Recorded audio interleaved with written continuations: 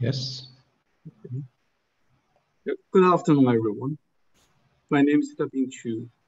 I'm Director of CAPE.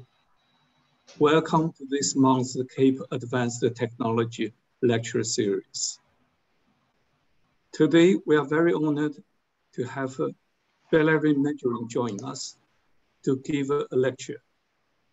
Before he starts, I would like to introduce him because he has a very interesting background. Valerian started working in a range of automotive-related roles since he first studied in 2001, before he joined the Jaguar Land Rover in 2015. After finishing his university degree in automotive engineering, he continued working for a Dutch car magazine, where he started as an intern before, and where he was trained to be lead technical testing, a role where he would test various parts and feed information around its function. Back to the journalist to write about the technology part. After testing hundreds of vehicles, he got more and more interested in the design of the vehicle while taking the human factor in mind.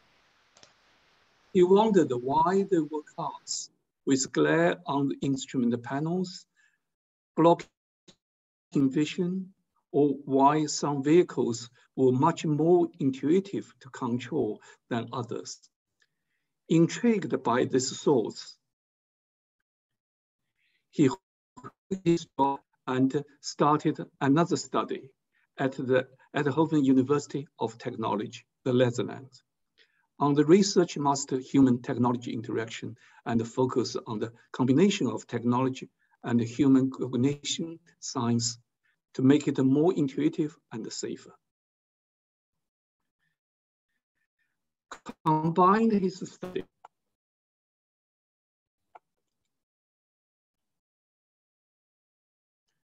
Can you hear me?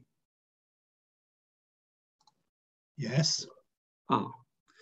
Combined his study with various research roles around human technology interaction, the automotive and mobility history.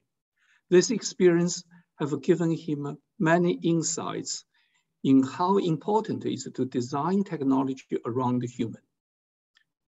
In Jaguar Land Rover, he was working on a range of human machine research projects before fully focusing on aligning future head-up display technology with human-centered design principles. He considers the collaboration with CAPE that he joined in 2015 as one of his key personal motivators to keep pushing the merging of technology and human science for better and safer system. As a solution, they worked on providing insight on how to tackle the key challenges. His research interests include vision perception, augmented reality, and effect on human visual perception, trust and acceptance of technology, and immersive technologies. So today, his title of lecture is Designing Augmented Reality Head-Up Display from a Human Perspective. Valerian, please. Thank you, Daping. Let me share my screen. Just a second. It's a slightly different interface I'm used to. I hope you can see my screen. We can see your screen. Presentation mode. Yep.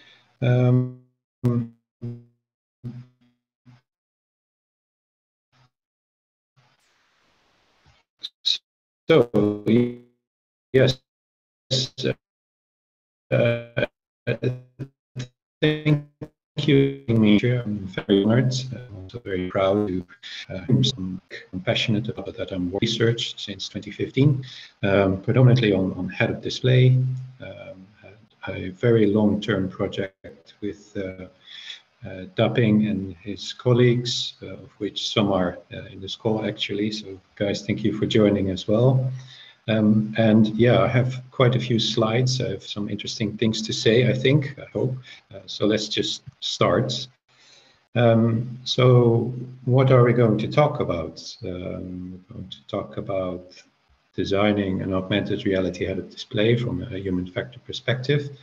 But based on the things I've experienced in my career, I also think it's very interesting to look at a little bit of history and structure that has already been formed that can kind of guide us to understand why we're doing things, and also to see that in history there's always something around repeating patterns. I'll go a little bit into the evolution and the need for a driver, mostly visual information communication and in-vehicle displays. Then I'll briefly talk about the head-up display and how it works, augmented reality, and why we are working on it, as well as several other competitors. And then I go a little bit more in detail about how the human factors needs and requirements influence the development of these systems, because it's essentially should go hand in hand. So we are the ones that use that technology, so therefore it needs to align to our needs and requirements, both on an unconscious as well as a conscious level. And then in the end, I have some conclusions, and maybe there's a little bit of a discussion around that. And obviously, I'm very happy to receive questions, but also feedback. So as a start, a little bit about the evolution of automotive technology. I've worked for a mobility history professor who wrote a book about the evolution of automotive technology, and he distinguished 5 phases around the evolution of automotive technology. And if we look at the first one, the emergence, it's really around the pioneering phase, variation in propulsion types and lock-in of universal automobile configuration. So that was really a time when the automobile was or started to develop, started to form into something that we know now is a vehicle. But at that time you had cars with 3 wheels, 4 wheels, 5, 6, you name it. We've had various different propulsion types. Believe it or not, but the actual competition around that time in terms of propulsion was around steam vehicles, electric vehicles, and internal combustion engine vehicles. And what you see mostly around that time are very experimental,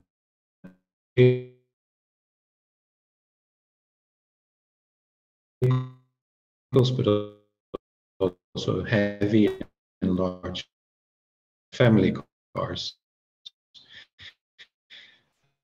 After the first one on the components, combustions that locked in. So 4 wheels had a steering wheel, a throttle, and a brake pedal, lights, a roof, these sort of things that are normal. But at that time, it was something that the vehicle was kind of evolving into. And you see the start of the smaller car. The exuberance phase, which were pretty much the heydays of mass motorization, Western driven, and an affordable family car started to arise there. Definitely Volkswagen Beetle, the Golf as well. Maybe the Toyota Corolla was just introduced, I believe. And then there was a period of doom, energy and pollution consciousness, and a phase of global motorization. And we see the first ideas or execution of a personalization in combination with the electronification of the car. So electric windows, but also electronic fuel injection. And a lot of things in the car were automated by using electronification. And then there's a confusion area or era. And this book is from 2014, so I don't know when this will end. But it's mostly around climate change, BRIC motorization. BRIC stands for Brazil, Russia, India, and China. A lot more modern vehicles have been introduced, and the revival of railways, metropolization, also smart mobility is something that we see a lot these days. And despite this book is not that old, but I think we could add the word intelligent in there as well. Intelligent smart mobility, mobility that thinks with us and should suggest us new changes and adaptations, and a paradigm change to electric vehicles. And I think we can all see that now, that there's definitely a big boost towards electric vehicles. Jaguar Land Rover will start building or selling electric vehicles only from 2025, and a lot more companies. Kind of an illustration of these different periods and what sort of vehicles you had there. On the left, we can see that the Benz Patent Motorwagen, still a vehicle, 3 wheels. It didn't have a steering wheel. It had kind of a lever with a handle on it. And in the middle, we see an electric vehicle, one of the first, if not the first, electric vehicle. That is the Lohner Porsche. And you see a lot more, you see that develop a lot more into a vehicle as we know it today, a steering wheel.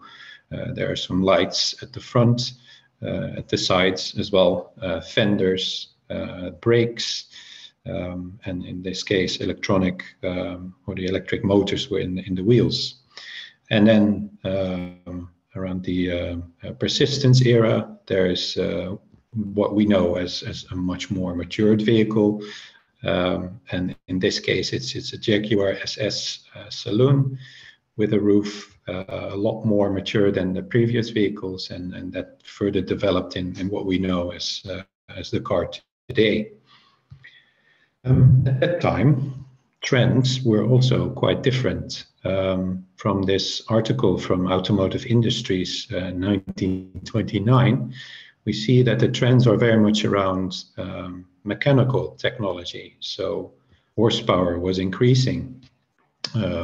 Steering gears, there were different variants of steering gears. In general, there were many variants of technologies that could be used in a vehicle. So there was still that phase of trying to figure out what works best and what would evolve. But then we go into the more, let's say, information communication topic. So what I'm showing here is a picture of the Brook Swan car.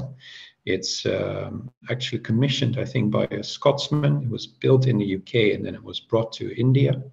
And an Indian Maharaja drove around in it.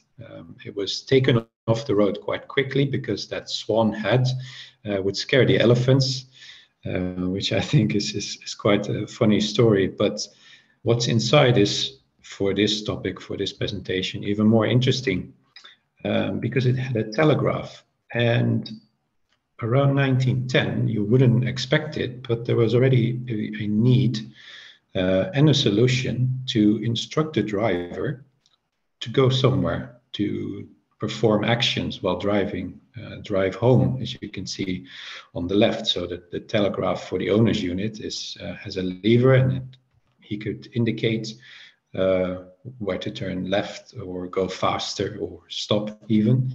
And then the driver would see that message and would act accordingly. It was also the case that at that time, drivers were not allowed to communicate with passengers. So there had to be found a solution for this problem to still instruct the driver.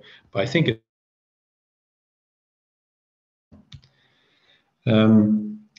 we can also see other ways of communicating. There was a microphone for communicating with the driver. This picture I took in a museum was that device is from 1905. And there's a scrolling road map from around 1930, made in England, where you could scroll the map up and down for navigation. So also there, around the 30s, there's definitely a need for information communication. when we look at the 60s, we see that a small television was used to put in cars. In this case, it's difficult to read, but this television was used for in taxis, so taxi passengers could watch television. But I see this as an interesting start of bigger displays in the vehicle. Obviously, we were monitoring speed, engine revolutions on the cluster, kind of the instruments you see in front of you, in front of the steering wheel. But the introduction of a television in the car, even though it's on a more custom basis, it does highlight that the human does want to add something like this in the vehicle. And we see this starting from the 60s, going all the way up to now. So on a fictional aspect, the James Bond car had a display in the middle. It showed a navigation, I believe, but also on the concept car level, the vision level, because that's what you do with concept cars. You show a vision that you want to work towards to. From the 80s, the Citroën had a screen in front of the steering wheel. And also interesting, the Buick Reatta had a screen in the vehicle, and this was actually the first introduction of a touchscreen in the vehicle. And we see many more variations of this in the Ital design car, where there's an even bigger television, but also in terms of custom cars. So in the middle, bottom middle, you see a layout that shows a lot of instrument gauges and a center screen, because obviously that person had a need to see lots of information, maybe too much in the car, but again, a screen. And fast forward a bit to 2005, early 2000s, and it was definitely accepted that this screen was going to be in the cars for a while.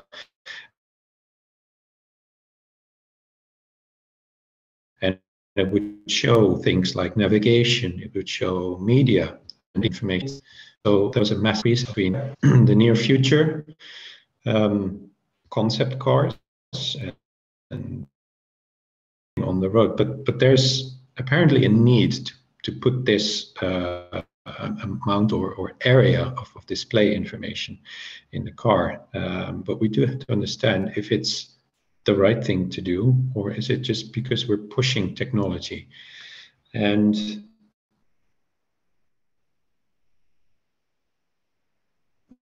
yeah, based on that previous example of concept cars, you might think, well, maybe it will take a while before this will be kind of the standard in a car, but actually next year, Mercedes is introducing, in this case, 3 different screens. It all looks a little bit more like it's one integrated panel. That's the intention. And the passenger has also been taken into account now. So in the middle, you see some driver information or vehicle information for the driver. In the cluster behind the steering wheel, you see, I'm not really sure what they're showing there, but it's also related to the driving environment. And on top of that, you can just see it. There's a head-up display, quite a large one. Mercedes is introducing this year with a very large field of view. That's the area, the size of and that will have augmented reality. So we're becoming bigger there as well. But you might think, well, that is a lot of information that you can show, and you're entirely correct. There's a lot of information that can be shown and is shown at the moment. And several examples are navigation. advanced driver assistance systems. With that, I mean features like forward alerts, when it alerts when you approach something too fast, or it could be a hazard, an imminent threat. Lane keeping assistance, features like that, adaptive cruise control. Then there's information about the vehicle state. You can see your tire pressure, for example. You can put the car into different modes, so a track mode, off-road, an eco mode, and you would all see your information change or adapt to those modes on the displays. In terms of infotainment, there has been a massive increase over the past years. Definitely media, so radio was something we all knew, CDs, MP3s in the car. But we can also listen to online music services next to the music that you own on your phone, for example.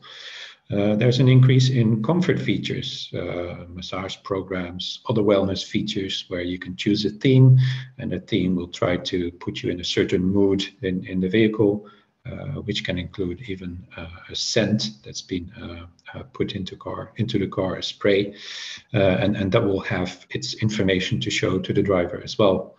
There is more advanced mobile phone integration. You can now use the navigation apps on your phone in the vehicle. They can be integrated in some vehicle models. And there is an increase in intelligent features, and they also need to understand what your desires are, what you turn on or off, what you want to let them know. So these are things you can interact with as well in the vehicle. But next to that, there's also traffic rules. Obviously, in the beginning, the emergence period, there were hardly any traffic rules, and at some point we started to put those in. We started to put in the environment traffic signs, but we also digitized some of them. And even a step further, we can also show traffic rules in the vehicle, traffic sign recognition, for example. Through your navigation, you also see traffic rules, roads that you can't turn into, roads where you have to be careful or adapt your speed, or there's an average speed check zone. Those are all types of information that can now be provided into the car. So we have a much more intelligent communication with the car. And next to that, we also have increased traffic. So there are a lot more car owners these days. It's a lot busier. And taking all of this into account, there's a huge amount of information that we process during driving.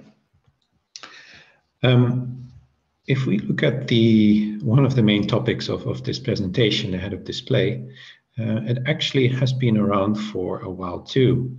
I always thought that the 1988 Oldsmobile was the first one to implement a head-up display in a more conceptual form, experimental form. It was actually introduced in a vehicle in a short vet, was sold. It was more a limited edition, and then a year later Nissan came with a more mass-produced vehicle. And in one of our brands, Range Rover, we also have a head-up display, and we started selling these or implementing these in the vehicle since 2013. Now, what is a head-up display? And I'm going to explain you what a head-up display is, but a more conventional head-up display. So that's the type of system that we use today. It comprises of a light source. Let me find my laser pointer. So there's a light source with a display, and that combination we call a picture generation unit. This is where the image is formed. It beams onto a folding mirror, which enlarges the image, and then goes on to a rotable mirror that can also be adjusted to adjust to the height of the driver. So we have to take into account a large variety, a large range of drivers in terms of height, for example. So very short drivers should be able to see the head-up display image, and very large or very tall drivers should also be able to see the head-up display image, as the average person does.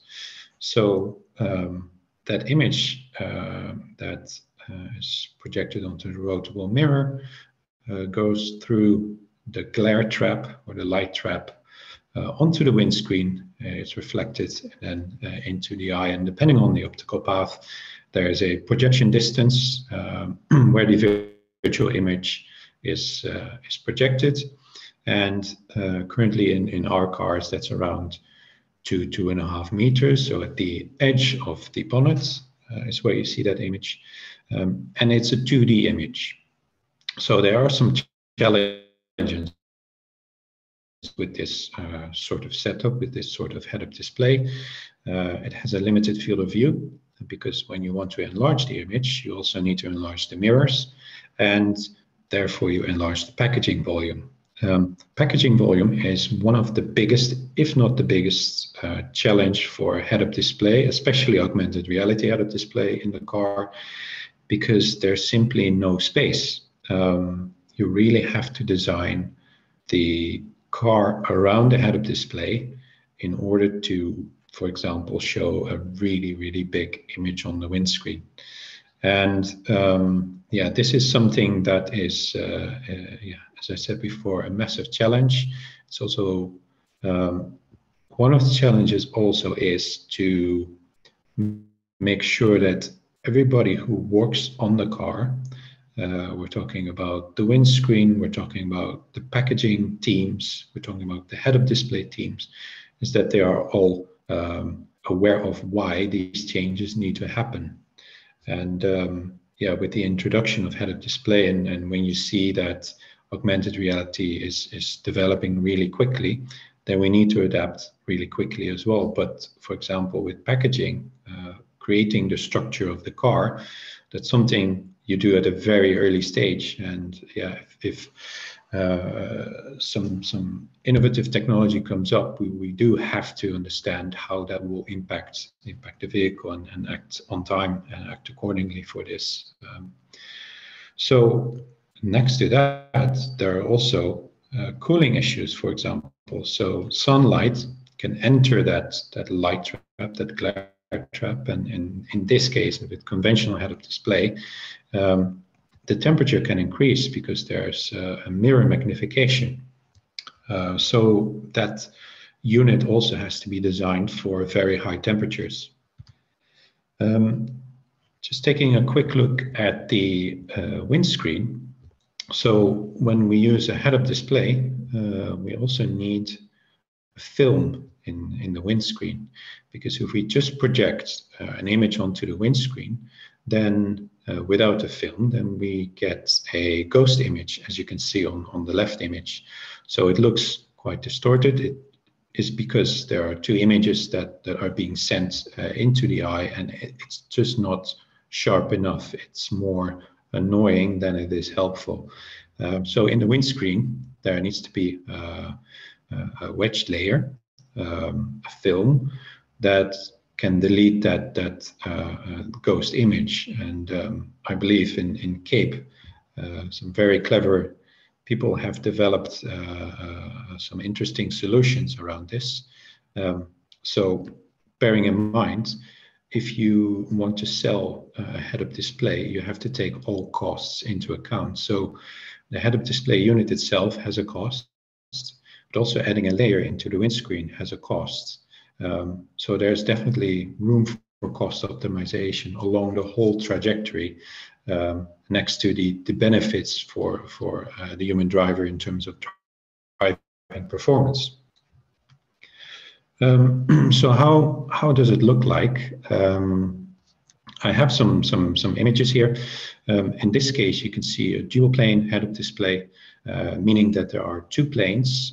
In this case, the furthest plane, which is presented at a further distance than the near plane, is augmenting some information around perhaps navigation, whereas the closed plane projects information that isn't directly related to the environment, such as speed.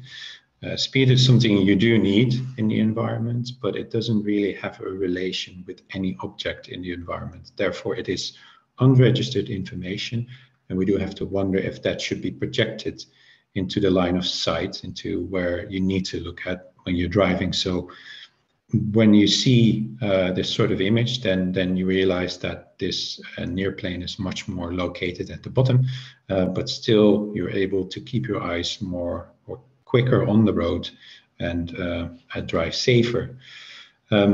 We also had our own media article a couple of years ago, which was around an autostereoscopic concept that can enable a much more immersive 3D experience. And yeah, we're continuously developing further and further, not as JLR only, but globally. You see these ideas come up more and more, all these concepts, but we do have to understand how they should work for the human driver. So I have a video here that was put on YouTube in 2014 by Jaguar, and this is around some augmented reality features where you can, in this case, it's a track example, and in this case, it's a car of your previous lap of how you performed, and these are examples of how you can use augmented reality to add to the environment, to add to the experience, while still hopefully being or enabling this safer driving experience, but also pleasurable one. And it's a very immersive experience. But why exactly do we need to use augmented reality? Can't we just use that 2D image and make it bigger? I don't believe so, because that's not really how we as humans really work. And as illustration, in the image on the left, we see a car, and you see a small blue box. And that's kind of what the head-up display image represents today. If we look at the right image, we see that that box is, I wouldn't say very big, because it can't really cover what we want to show. Because in a situation like this, where there is low visibility, we might not be able to see the pedestrian in this low visibility scenario. We might not even be able to see the lanes. But if we could augment them, if we could augment the pedestrian crossing the road, then we could actually provide this much safer driving experience.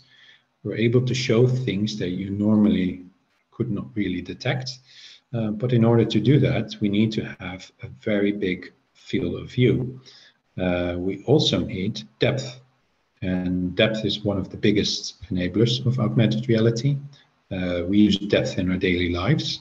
So why not use depth in our head-up display systems?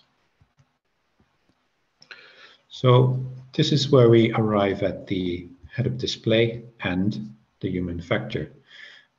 Because the main goal of a head-up display is to provide safer vehicle guidance and information uptake by minimizing the need to shift attention and accommodation from the road.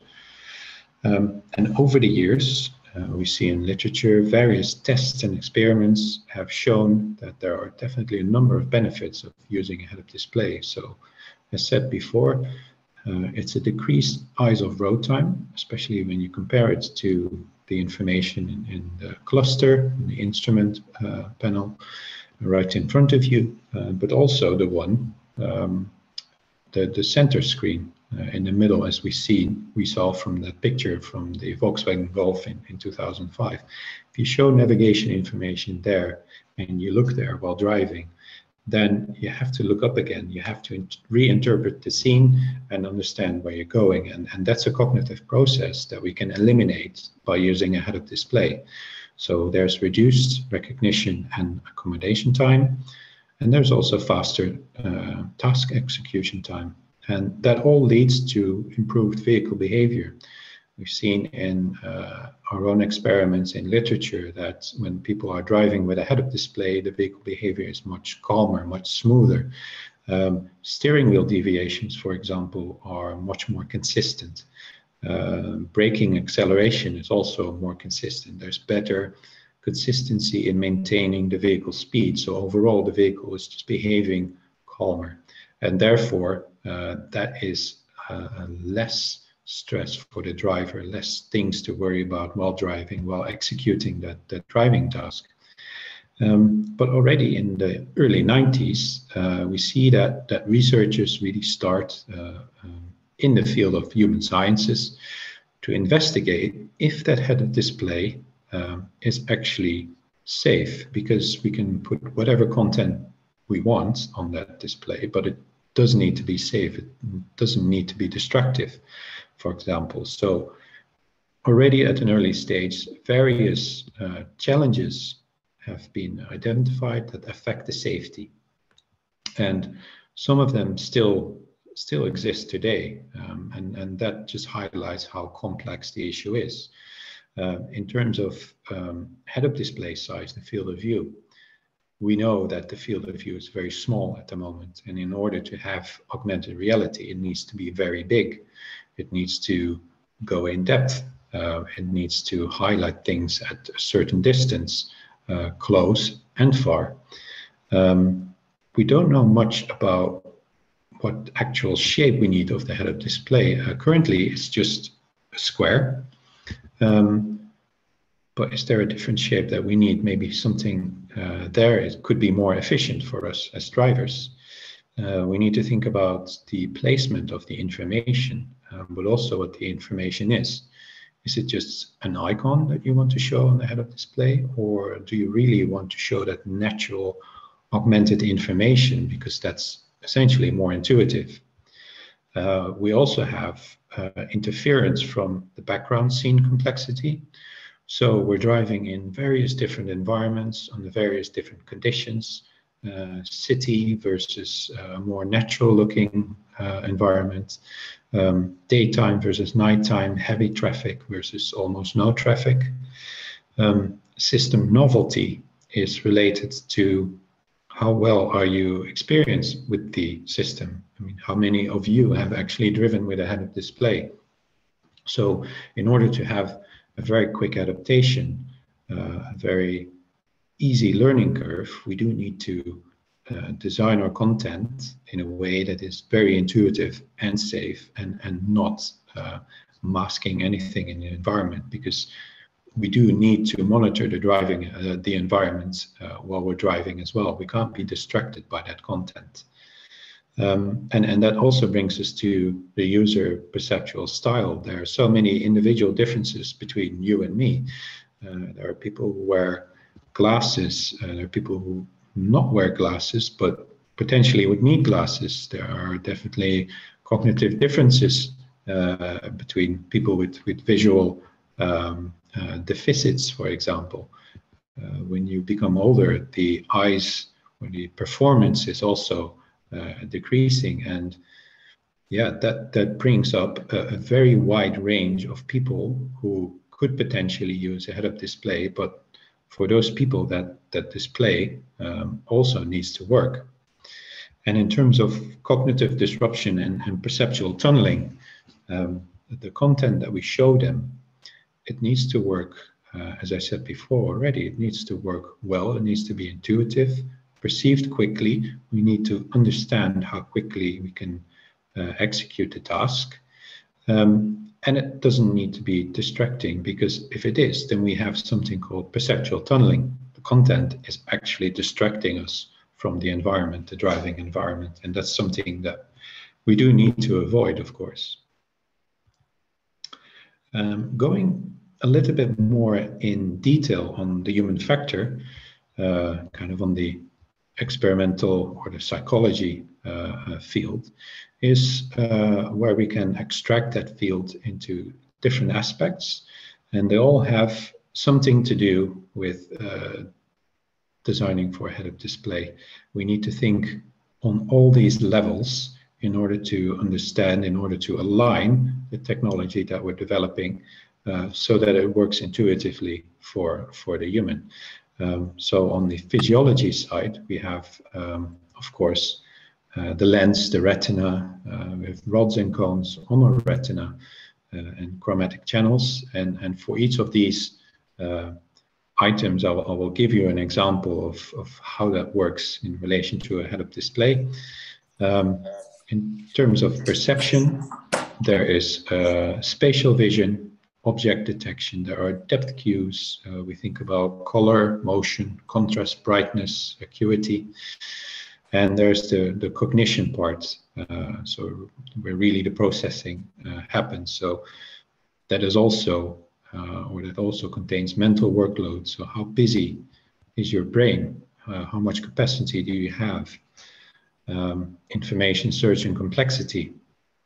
Is the cluttering of the head-up display content distracting you? Is it not helping you to execute that task properly? Is it taking up too much capacity? Situation awareness, that when you have looked at the content where you have understood what to do, when you look back into the driving environment, do you still understand where you are and what you need to do? And scene complexity also belongs to that. And then there's the behavior part where there's response, there's distrust, acceptance, but it's also around mood. And that can be moderated by the context as well. So by the amount of content that you show, where you place it, what the environment looks like, but also culture. Different cultures have different driving standards, different driving behavior, but maybe your way of interpreting information is also different. So these are all factors that you can take into account when you design a head-up display system for the human factor. As I said before, depth is one of the most important enablers of augmented reality. When we perceive depth, when we have processed, then we use several depth cues to understand what depth is. And we have certain regions where we look at. So there's a personal space. And in that personal space, we need a lot of accuracy because it's really close to us. And this is where a lot of things can happen. We use cues in the personal space, for example, accommodation and convergence, which are the physical muscles for the lens that we use. And something like motion perspective is also something that we use within the personal space. But within the driving space, we're also entering the action space. So things like height in the visual field, but also binocular disparity, just using your two eyes to see depth, is one of the cues that we need to maneuver in an environment.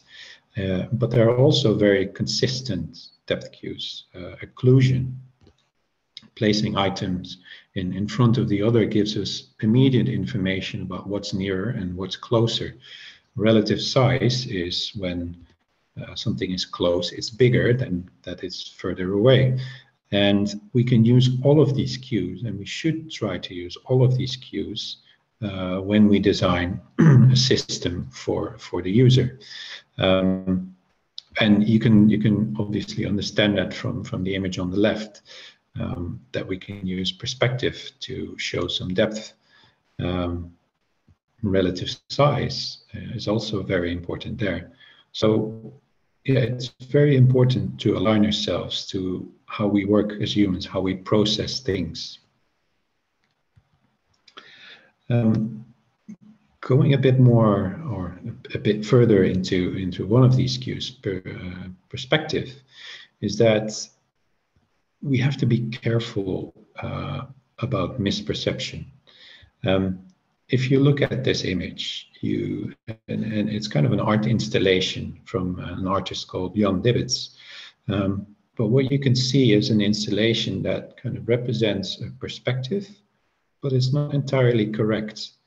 And even though there aren't really a lot of perspective other perspective cues around, you still notice that there's something wrong, there's something misaligned, and this causes confusion. So if we show something on the head-up display and it's not showing correctly, a lane that we want to highlight is not showing correctly, it's not mapped to the road, it could cause some noise, and that noise could lead to confusion, and that's really what we want to avoid. So here, even in this absence of the normal perspective, we know from experience as well that this situation isn't entirely correct. And that's another factor that we have when we perceive things. We have experience in these things. So even though in the absence of those other cues, we know it's not correct. When we use colors, it's also an interesting thing that is happening. And I wanted to give you an example here, because it's not always straightforward to use colors. If you try to read what's on the screen, then it feels kind of unpleasurable. It doesn't really feel nice, and especially also when the letters are smaller, or even if you reverse the colors. And I'm going to explain you why this happens. And while I do that, I'll also take you through kind of the physiology section of the eye. So when we use colors, when we use letters, when all sorts of light enters the eye, and in this example we use the letter G, then it will go through the lens and it will be projected onto the fovea. The fovea is the central area of the retina. It is where we focus, so this is where we perceive all the detail. And that letter is then, because of the structure of the lens, projected upside down on the fovea. That retina, where the light falls onto and where the fovea is also part of, consists of rods and cones. And I'll go a little bit more in detail on the next slide around these receptors, because that's what they're called, photoreceptors. But when that light enters on those photoreceptors, it's encoded. So it goes from number 2 to number 3 to number 4 on the optical nerve, and will go to the brain. But it's already pre-coded a bit in order to have a faster processing in the brain. And these rods and cones, they're actually quite important. They aim to strike a balance between maximizing resolution while maintaining sensitivity. So rods, they are very well represented on the retina. The pigments are very sensitive at low light levels. There are around 120 million of them. They're also mostly sensitive to light wavelengths, but they really help us to notice movement, and that's what they're really good at. They're really sensitive to movement. The cones are here for color, so they are mostly in the fovea. There are very little cones outside of the fovea, the central area, and there are 3 types: red, green, and blue. They're also 30 to 100 times less sensitive, and they function at high light levels. They're also maximally sensitive in the region of around 555 nanometers. In terms of the width of these photoreceptors, because we do have a limited area on the retina where these can be placed, and the width impacts the spacing, and the spacing determines the ability to resolve detail. So the rods that are mostly located outside the fovea have a light sensitive portion with a diameter of around 1 micrometer near the fovea. So that gives you an indication of the size of these photoreceptors.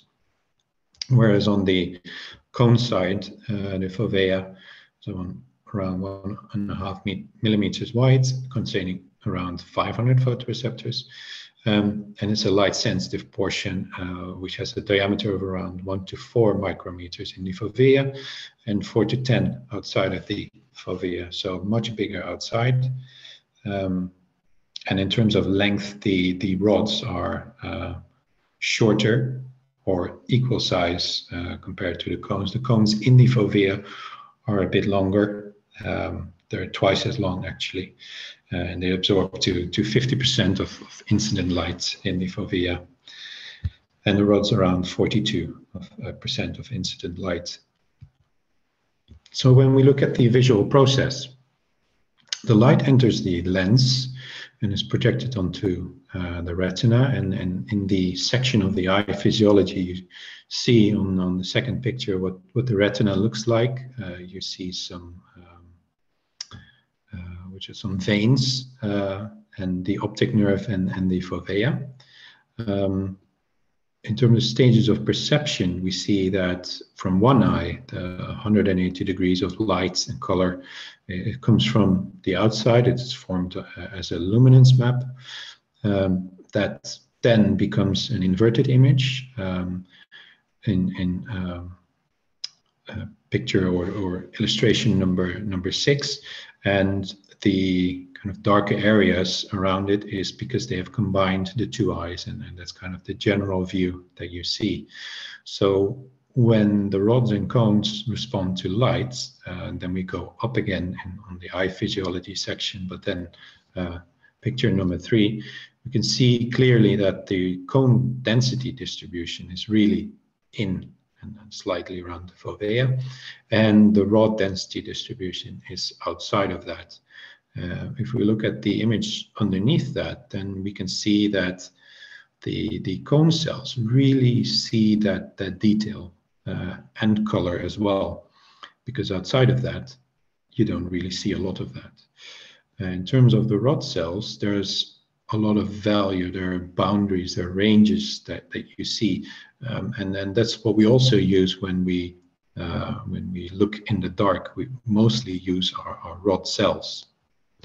And then the images are combined, the information is processed, the image is re-inverted, and then we see something as in picture number 9, as we see in our daily lives.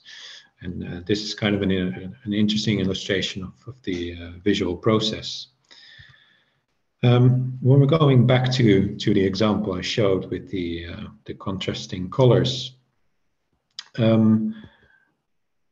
it's an interesting effect that's happening, but in short, the chromatic channels, which encode color and luminance for us, there are 3 types. There's the red-green, there's the blue-yellow, and there's the light and dark. But in the case where we are trying to read green letters on a red background or red letters on a green background, that confusion, that inconvenience that we feel is because the red and green on that chromatic channel turns on and off at the same time. It's causing a disturbance. One other interesting, what I also wanted to highlight on the graph on the left is that we see kind of the normalized absorbance. We see the wavelengths where colors are absorbed most efficiently. And when we think about where the cones were most sensitive, around at 555 nanometers, it's almost a green color where it is most sensitive. And maybe you've seen that before in aviation or in computer games. They always use that green color to project on a head-up display. Apologies, I forgot to put that picture in, but it's a very distinct color, and I might be able to add it to the presentation after this. So that's one of the effects as well that is going on, and that we do need to design for, that we do need to take into account. Colors in the environments can also blend into the environment, for example. There are situations, for example, the picture on the left, where we can show a color like yellow or something else that doesn't really blend into the environment. But then on the right picture on the right, we can also see that if we use that color, it might blend into the environment. And this is just a very abstract example, but you can understand that if we use augmented reality, if we use different colors, then some of them might blend into the environment and some don't. So we do really need to have a very good understanding of how colors work in those sort of environments when they are kind of virtually presented, because we can't just use simple or colors that we use these days on the displays that we normally use, and the same accounts for the color blue. So that's that's something that still requires a lot of research, a lot of investigation. When we look at the behavioral elements, I think there's an interesting example here as well, is that in order to find solutions for head-up display, for augmented reality, for designing features, we also need to look at human-human interaction or human-environment interaction. And an example like this is where I've taken an image from the Inuit from the Arctic. The Arctic, very white environment, a lot of snow mostly, and how do you navigate through there? Because there are not that many cues that you can hold on to navigate. And what they use are landmarks, a picture on the right. So you can use landmark as kind of a strategic navigation goal. And when they go fishing, when they go on a boat, in order to navigate through the coastline, they have carved out the coastline in wood, and they kind of use a 3D, very effective 3D navigational device.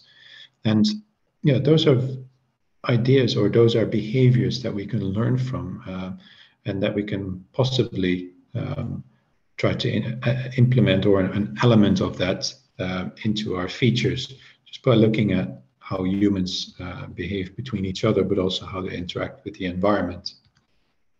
And in a picture like this, you can easily put a landmark in the distance. It's very simple to navigate to, for example, but in a situation like this, it's much more difficult. There's so much more information that we have to process. And even when you make it stand out of the environment, we still need to monitor that environment to navigate through very safely. So yeah, we need to use various aspects, and by observing this behavior, we can definitely learn how to make it more intuitive. In this case, you see a little child following her father. She uses different cues, but also the footsteps in the sand and the recognition of her father. And when you apply that into an automotive context, for example, you can potentially use a ghost car to navigate, to help you navigate through the environment. But it doesn't always work. So you do have to be really careful with what you implement. In a case of a roundabout, for example, we do need to monitor the environment when we're driving over the roundabout. So we might have to think of different solutions for certain situations in a driving scenario. And yeah, that is kind of the end of my presentation. I do have some conclusions. So I think driver information really transitioned from an analog information provision to digital information, and it's really entering an era of virtual information that really has to prove itself on several areas with many challenges. And especially augmented reality, the content has to be designed really well around the user's needs and capabilities, but it also means that the system needs to be able to provide with those needs and capabilities. And then it could really be added as a benefit to the driving task. It could be a lot safer, a lot more intuitive, and a lot more pleasurable to use. But it also makes you think that we do tend to, as humans, as we've seen as from a history perspective, we do tend to do incremental steps. But is a head-up display, for example, really the type of technology that will carry us, 20, 50 years into the future for driving? Or could there be another more promising technology? Does the optical industry need to align to the automotive industry more, or should it be opposite? That's the question, and where does it end? So thank you very much. I hope you enjoyed the presentation, and I'm looking forward to some questions if you have them. Thank you very much, Valerian. It's a wonderful talk, and it has a comprehensive coverage of a wide range of things, which also not only just different topics of the human perceptions, but also across the history of the development. And I liked it very much is it focus on humans. It's human-centric and remind us we are doing research and develop technology. After all, it's for human beings. Yes. So I'll leave the floor open, and any questions?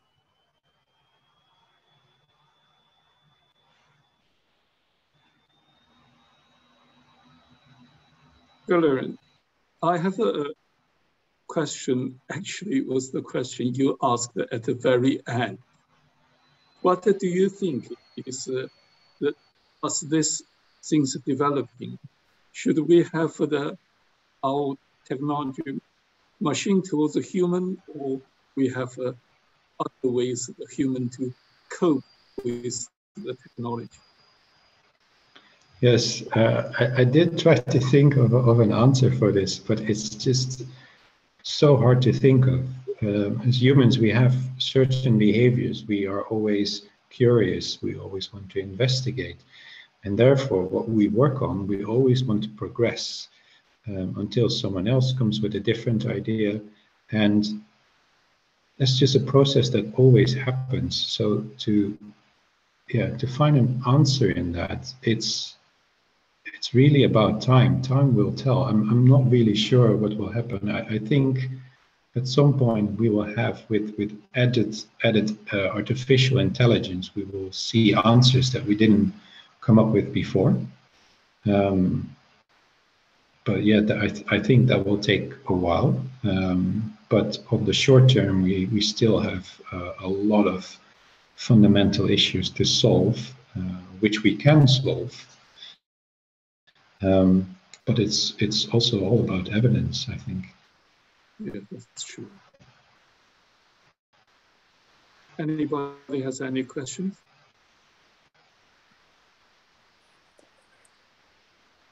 Hi, Valerian.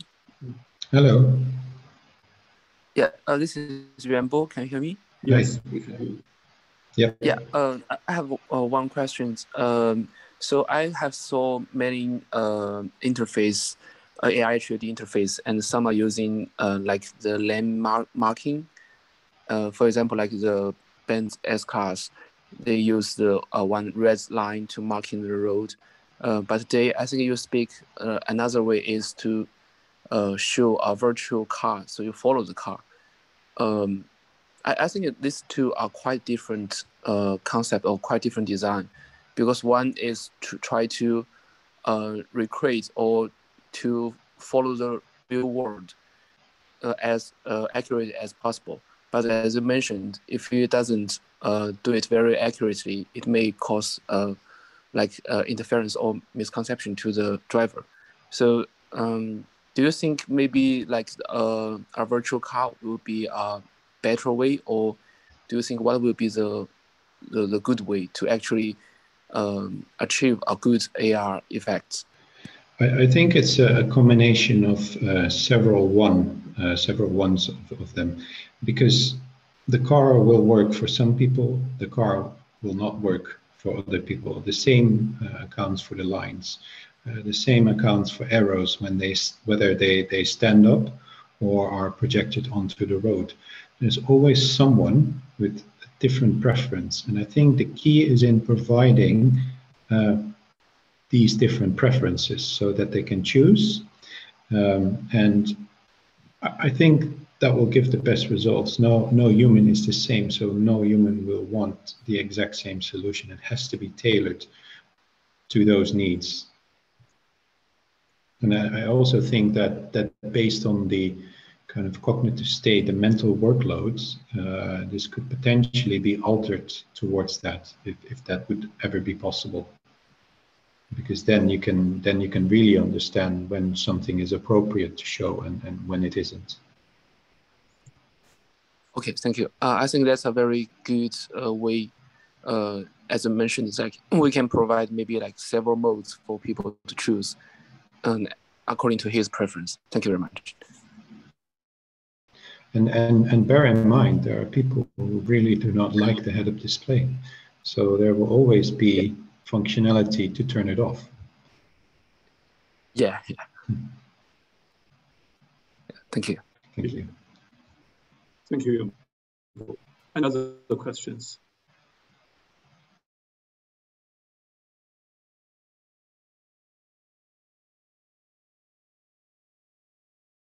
Very much for everybody stay online and from the long lecture, which I think is itself is evidence that it's a very interesting lecture. Thank you very much about it. And thank you very much. Now the lecture is closed. Thank you very much, everybody, for attending. See you next time. Bye-bye. Thank you, everyone. Bye-bye. Thank you. Thank you, Valerie. Yeah. Thank you. Okay. Valerian.